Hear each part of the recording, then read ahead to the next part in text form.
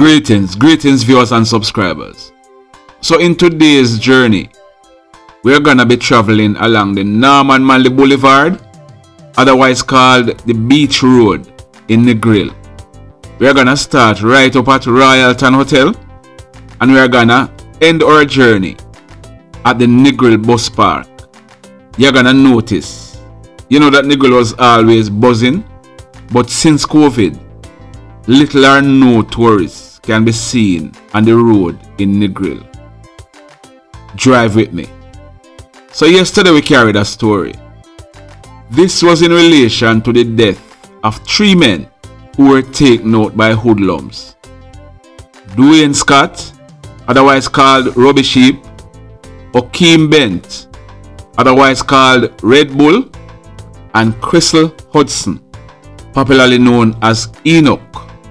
Now, our information is that the men, they went for Robbie Sheep. Robbie Sheep, he was a gunman. He was involved in a lot of shootings.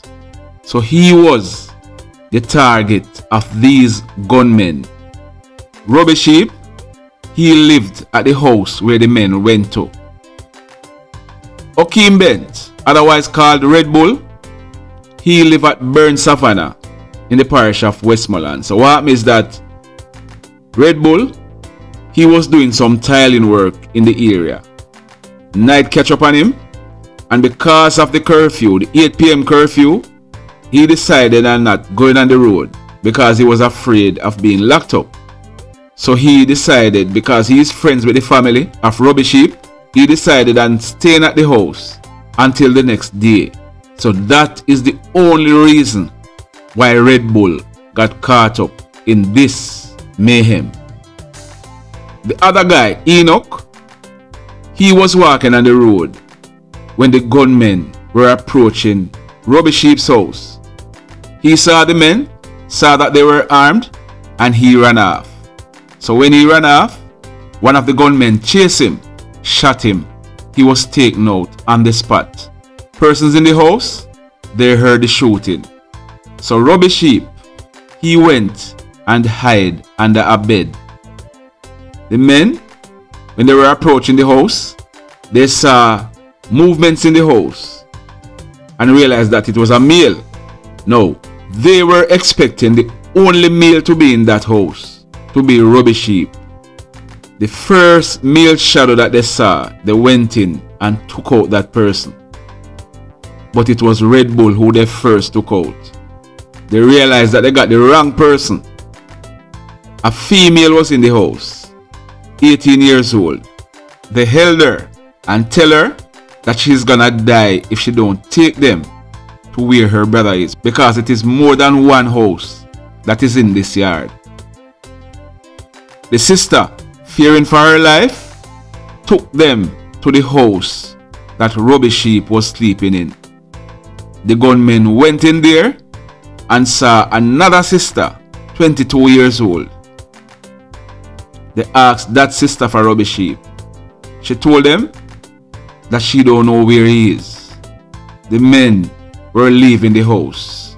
But as they were leaving the house, one of the gunmen who had a flashlight, he shined the flashlight under a bed. Under the bed was Robbie Sheep. Without further ado, without anything else, they opened fire on Robbie Sheep. So he was taken out under the bed. There are some photographs circulating. You will see that is how Robbie Sheep was taken out. So like I said before, their main target was the last person who they took out, Robbie Sheep. Only 20 years old, and he was involved in some violent crimes. These gunmen, because Robbie Sheep's mother was there at the house, his 18-year-old sister was at the house, his 22-year-old sister was at the house. This could have easily ended up in 6 persons being taken out. Because I am sure if these gunmen could be easily identified, they were not gonna leave any witness. Think about it for a moment. Anyhow, any of the two daughters or the mother could have easily identified any of these gunmen, they would take out everybody. Families, mothers, daughters, sisters, cousins, brothers, fathers. We need to stop shielding these gunmen in our families. Otherwise, we might end up feeling the wrath of their enemies. Yes, you're watching Popeye News Link. Remember to like, share and subscribe and leave a comment. Hit the notification bell and stay tuned to this channel. And to the next story. This incident, it happened at a place named Sherwood Content in the Clarkstown police area in the parish of Trelawney. Our information is that on Thursday, the 15th of April 2021, about 2 p.m., residents of Sherwood Content stumbled upon the body of a male. The police were called in, and when they went on the scene, a man is suspected to be in his late 50s. He was seen lying on the ground with what appeared to be chop wounds to his neck.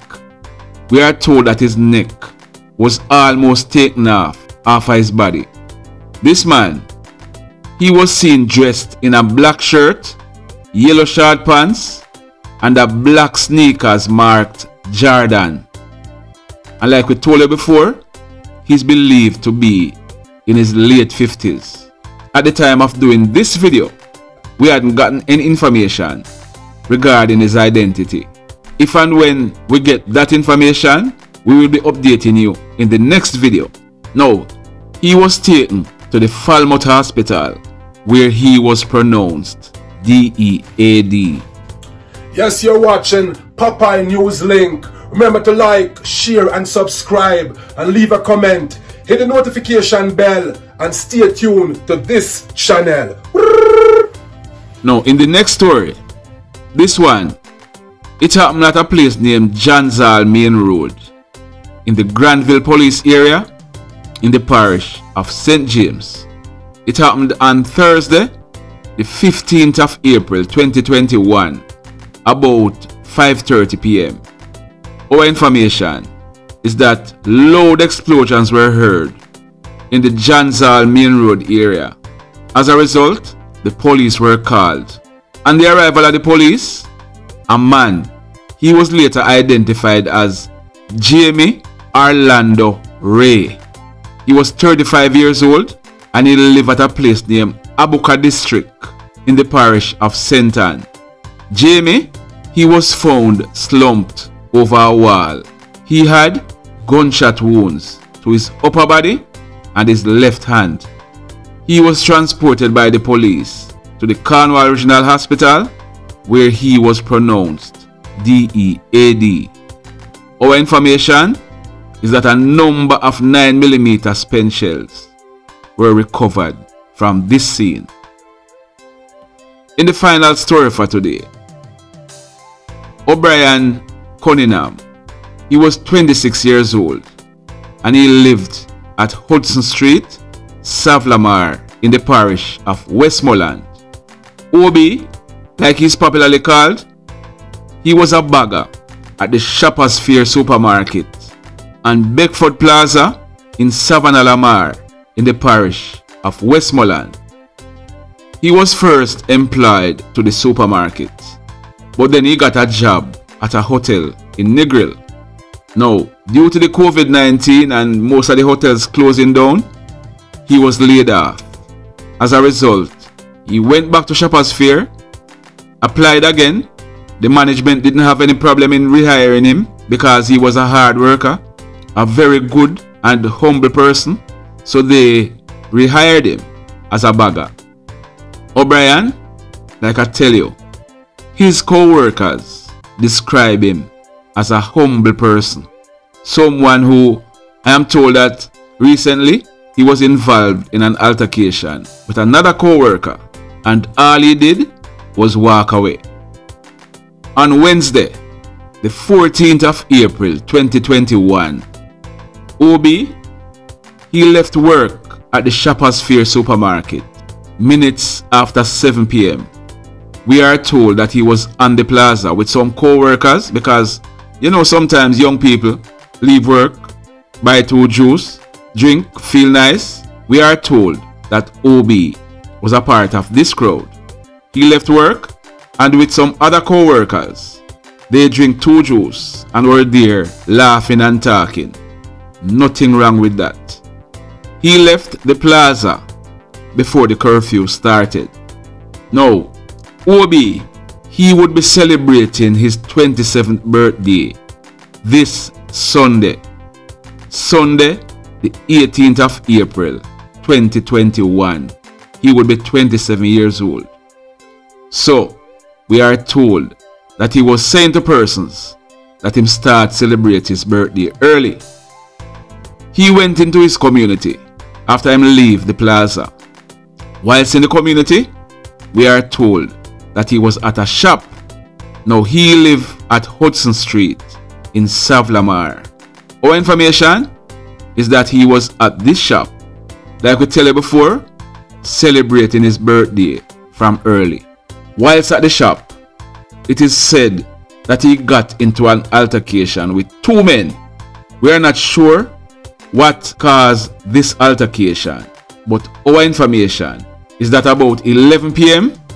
these 2 same men were seen pulling him away, hauling him away, dragging him away, whichever one you want to choose.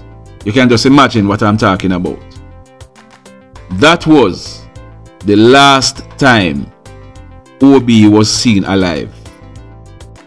On Thursday, the 15th of April 2021, some family members became concerned, so they went and looked for him. Our information is that they went to the same place where the men were seen hauling him away. We are told that some spots were seen on the ground. They followed the trail and there was OB. He was found in an open space off the Hudson Street main road. The police were called and OB, he was seen with what appears to be gunshot wounds to his upper body.